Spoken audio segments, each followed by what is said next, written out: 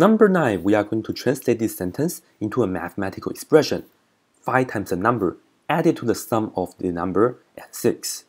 We are going to use x to represent the number that we don't know. That's the variable that we are using throughout this expression. So let's begin.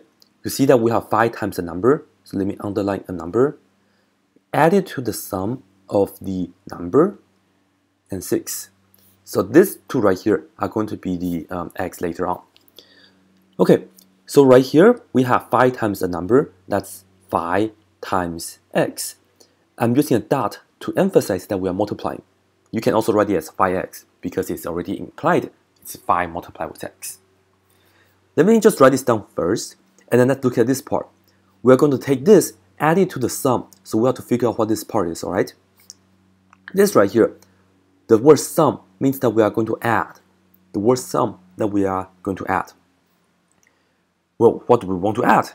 The number and 6. So, the number we know it's going to be x, and 6 is just 6. And what are we going to do with the x and 6? We are going to add them together. So these are pretty much ingredients. And now let's put them all together. You have to first know what x plus 6 is first. That's why I put a parentheses. X plus 6. Because I want the number and 6 and the sum of them. And then not just this, I also want to have 5 times x. I will take this 5x, add it to this part. So at the end, I will just have to put plus 5. Because added, you just add. What do you add? You add 5x because it says so right here.